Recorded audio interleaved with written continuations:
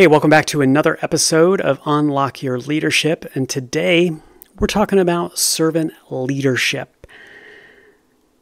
And that's about all I got. See you on the other side.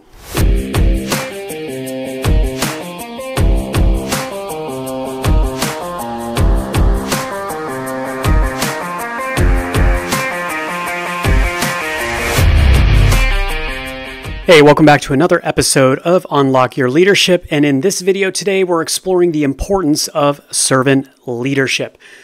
Thank you so much for joining me here. I am excited to serve you today in this capacity on this episode on leadership. So I'm going to ask you, before we get started on this topic for today, I'm going to ask you that you would serve me in the manner following by simply liking this video, subscribing to it, and sharing it. All right, so we've been in this series of leadership and unlocking it, and we took a look at creating and mastering your skills last week. If you haven't watched that video, I'd encourage you to go back, take a look at that, and get acquainted with it. Today, we're talking on the topic of servant leadership. So what is servant leadership? To some of us, this is a little bit of a foreign concept. We've never heard of it before. Maybe we've heard little trickles of it, but really we haven't invested in the idea of it. A couple of years ago, I was actually in Florida at a leadership conference, and I got to sit in with Ken Blanchard and John Maxwell. And they actually proposed the concept or the idea of servant leadership.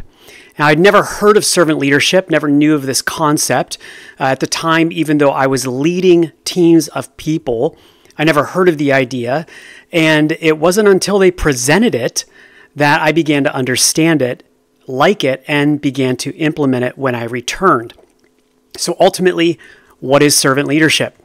Servant leadership is based on the idea that leaders are actually prioritizing serving the greater good, meaning that leaders with this style of servant leadership actually put their team and organization first above themselves and their own agenda. They don't prioritize their own objectives when it comes to leading. So sometimes in corporate America, we see this, unfortunately. We have this tier level system of one leader more or less pushing their own agenda, and they aren't really serving their team. They're not really serving their organization. Ultimately, they're serving themselves. But what would happen if we unlocked our leadership in such a way that we actually served others instead of serving ourselves and making that the priority? What would actually happen to those that were leading, and what would actually happen to the organization at large? So why is servant leadership so critical for leaders? And I just want to encourage you, if you have never heard of this, or this is something new, or maybe you've entertained it, I'm going to give you some very key takeaways today that you can actually apply to your team, to your organization. And if you don't have an organization, you don't have a team, you can still apply this in multiple areas of your life, even as running a family, leading everything as far as relationships or involvement, whether you're at a church or in some form of any organization ultimately. But here's the thing. When we disconnect from serving others, we actually begin to underperform as leaders. Now, a lot of times we don't correlate those two things. We think that if we can be large and in charge and have a title, that we're set, we've arrived, everything's going to go great. That's not how it works. Really, when we begin to focus on ourselves and less focus on those around us, those involved with us, and serving them, we actually begin to underperform. In fact, don't even bother mastering your skills like we talked about in the last video, because you're really not going to be able to apply those efficiently simply because you're underperforming. Your focus is in the wrong area. Now, the last result of any leader, no one wants to underperform. I'm sure if I sat down with you and I talked to you about what your goals are, I highly doubt the number one goal on your list would be to underperform. Because when we underperform, the leader suffers. And when the leader suffers, the team suffers. And when the team suffers, the overall organization suffers. It goes from the top down. It's simple as that. When you pour liquid on top of someone's head, whether it's water, oil, whatever, it drips all the way down. It doesn't go up, it goes down. So it affects everybody below the leader. Ultimately, at the end of the day, No one wants to suffer. So, question is, where do we begin? And if we want to perform well and at a higher level, where do we start? Well, I'm going to give you a few questions to ask yourself. So get out your pencil, get out a piece of paper, put away your phone, and if you do have a phone and you're watching this, simply silence it, but don't be watching anything else. Write this down because these are going to be some important things that you are actually going to want to ask yourself, and then return to your team, return to your organization, and begin to brainstorm on these things. Number one is this: how can I serve my team better? How can I serve my team better?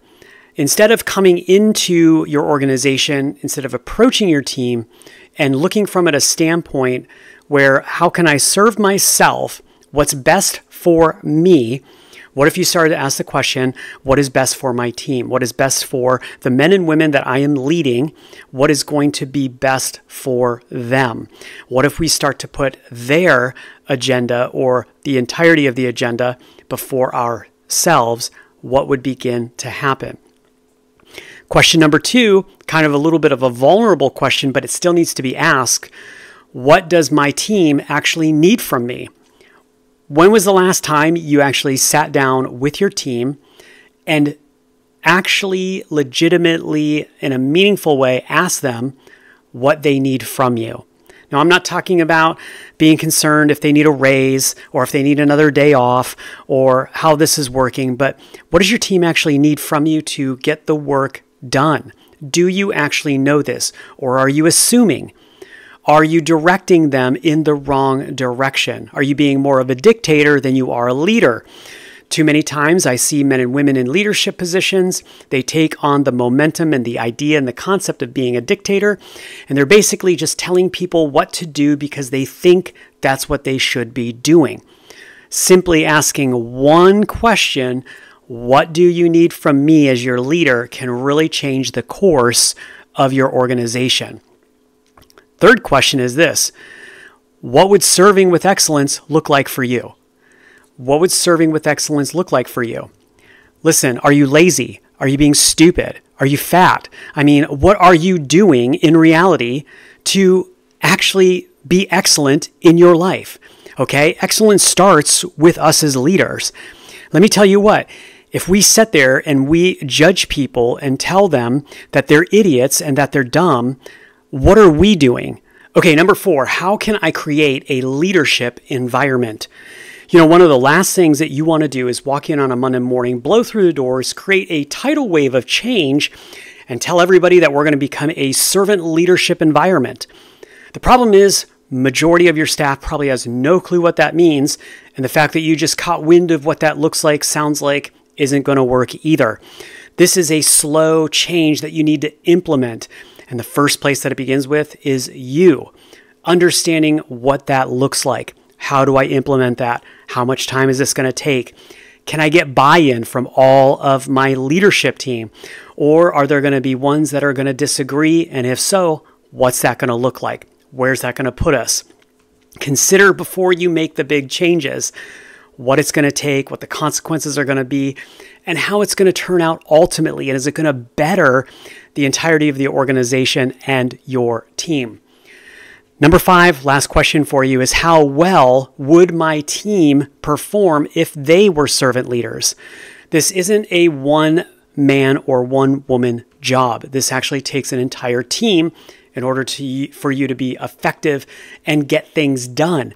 So you have to ask yourself, if I display servant leadership, how well would my team perform if they were all servant leaders as well, and they bought in to this concept, to this idea, to this lifestyle when it comes to being leaders? So one thing we got to understand is servant leadership is about making a leader shift. Servant leadership is about making a leader shift. So in order to change the course of a ship, I want to illustrate for you a big, large ship that you normally see out at sea. In order for that to happen, it takes time for them to turn that ship around, okay? It can't be done quickly. You just don't turn the steering wheel like a car and it turns around really quick and does 180. It takes time, a lot of time. It takes a lot of strategizing and a lot of insight, and it takes a team to be able to turn that ship around. A small boat, on the other hand, or like a small organization, can actually be related to a small boat. Okay? The boat can make quick turns, quick adjustments on the fly. If you're driving a little speedboat, which is a little small organization, you can afford to make those quick turns. You can make those quick stops. You don't have to plan, you don't have to strategize, you don't have to organize a team to make a big decision. However, when you're dealing with a larger organization of 100 people and more, what you're looking at is that you're looking at a large barge type ship. You just can't turn on a dime, make a change really quick, and then think that everyone is going to fall in line. And here's why. You can't afford to make quick changes as a large organization. And simply this, when you do, it takes time and the proper placement of everyone in order to turn the ship around in the right direction. Now listen, you can have a large organization, you can claim to make a quick turn, but the problem is most of the time what we find is people get placed into the wrong positions. And then when people are placed into the wrong positions, you have unhappy people, and then a lot of times they end up leaving. But you think as a leader, you're making the great grand choice, and really it's going to cost you in the long run. All because you miscalculated how much it would take to turn around your environment. These are things that you need to consider. I see a lot of leaders, unfortunately, treating their large organizations like little boats. And then they experience the frustration and they slowly burn out. Their team burns out. And before you know it, they eventually lose those good people and the leader is left with barely anybody or very, very low retention. And obviously, that's not something you want to do. So, making a leader shift takes methodical time and execution. And if you're the leader, you're the one at the helm, you're the one that it begins with. You're the one who's leading. Now, we can't require others to do what we need to do or what we want them to do when we're unwilling and unexperienced to do the same thing. How dare we think we can ask other people to do exactly what we're doing when we haven't even done it? We're only being foolish and we're being stupid in that case. But we also have to remember, if you need to make a big turn, it needs to be methodical. Otherwise, you have a shaky foundation in your organization. And I'll be honest with you, if you're a leader and you're leading an organization of 100 or more, and this is what you normally do, or your mode of operation, you're only fooling yourself. And it's only quick little changes that you think are actually sustainable, and really your foundation as an organization is shaky and faulty. Something to consider. So, if you want servant leaders, then you need to be the servant leader first. Don't ask somebody to be something that you're not willing to be. You have to embody it, you have to live it, and you have to create the culture for servant leadership. Your life in and out of the office has to breathe servant leadership. It's not just when you show up, it's not when you clock in. You know, when you leave the building, you don't stop being a servant leader. It translates throughout everything that you do. So you can still command and demand as a leader, but you have to serve at a higher level than the rest of your team. And just leaving you with this, ultimately, servant leadership begins with you and only you, the leader.